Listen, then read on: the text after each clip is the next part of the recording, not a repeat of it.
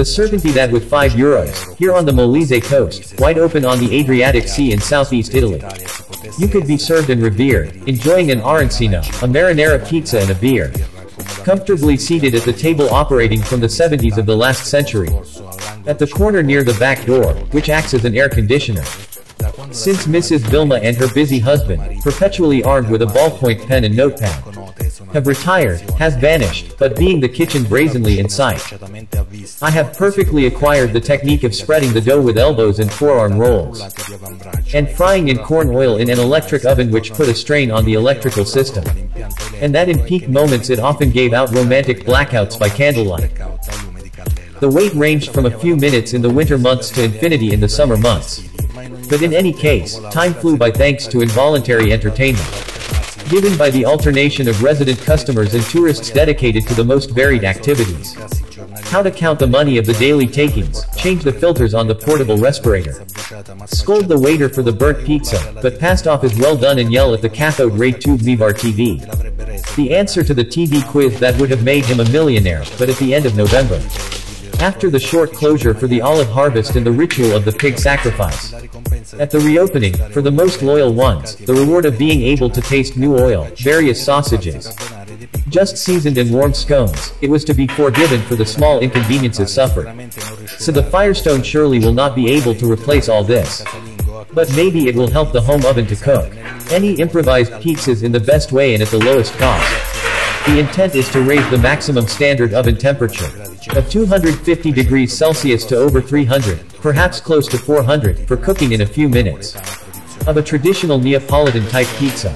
The oven in question is a Glem of a few years of Italian production and standards, in stainless steel, gas and with electric grill.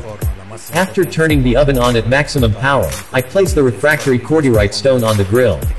On the bottom of the oven, practically a few centimeters from the gas burner, I put an iron pan upside down on the central shelf in order to reduce the room of the oven to be heated, and I place a Chinese oven thermometer for a few euros on the refractory stone to check the actual temperature. After about half an hour of preheating, the thermometer has reached full scale, about 315 degrees Celsius, and the graduated dial has been completely blackened. Therefore probably the stone will have reached a temperature between 350 degrees Celsius and 400, while the oven chamber will be at about 300 degrees Celsius. The cooking, according to the regulations of traditional Neapolitan pizza, it must take place inside the oven at the temperature of the stone floor in the sky of about 430–480 degrees Celsius for about 60 to 90 seconds. After informing the pizza, with the help of an old modified aluminum pan, to simulate a shovel, even if I left the parchment paper as the pizza for too long it has a hole in it, having stretched it out, for the convenience of video recording. Before heating the oven, I check that the bottom of the pizza is cooked after about 2 minutes. But to better uniform the cooking mainly on the upper part of the cornice, I also do about 2 minutes of grill, placing the pizza on the top shelf.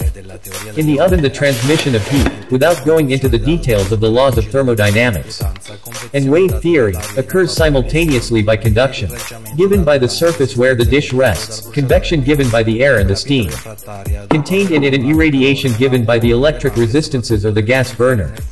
Therefore the refractory stone, after having accumulated heat, has a relevant role above all in increasing the oven.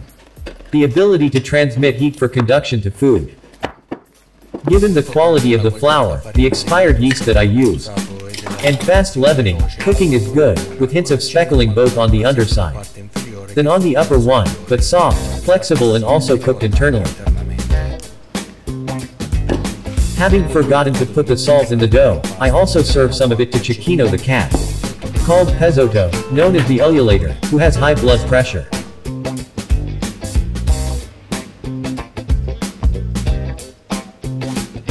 I try to clean the seasoning residues that have charred on the stone, using a damp cloth and abrasive sponges, but without any type of detergent.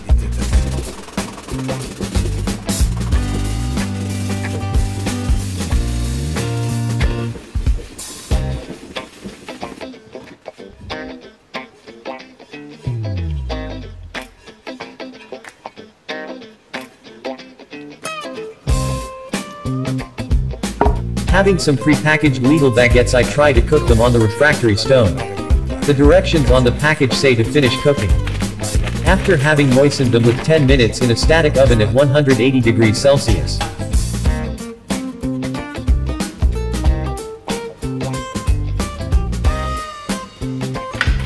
Cordierite is the most used material in refractory stones. It is a constituted rock from iron, aluminum and magnesium. It has a fairly smooth surface compared to other types of stone. But it is also porous. It takes longer to heat up, but keeps the accumulated heat longer, limiting the sudden changes in temperature due to the opening of the door. And therefore for the home oven it is probably the best choice for cooking leavened products. It is very resistant to high temperatures, totally non-toxic, and thanks to the porosity it absorbs humidity, facilitating cooking. But do not overdo it with water when cleaning, nor wash it in the dishwasher.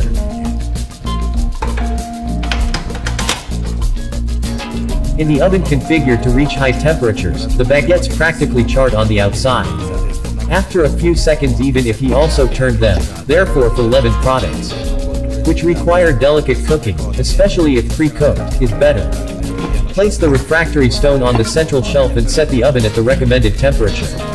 All in all, removing the burnt part, they seem cooked well internally too. Probably being already pre-cooked and having little water, the water vapor buffer was not created, which acts as a non-stick between the baguettes and the refractory stone. They stuck more easily, creating more residues of burnt dough than this time. After the stone has completely cooled in the oven, I simply remove with a spatula, a brush, and moistened abrasive sponges, but without exaggerating with the pressure and the rubbing and with the water.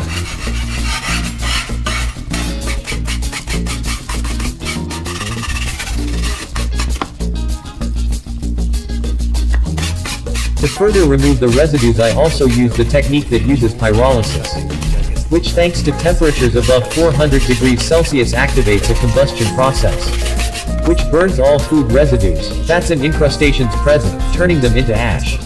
Some ovens are self-cleaning and therefore able to activate pyrolysis.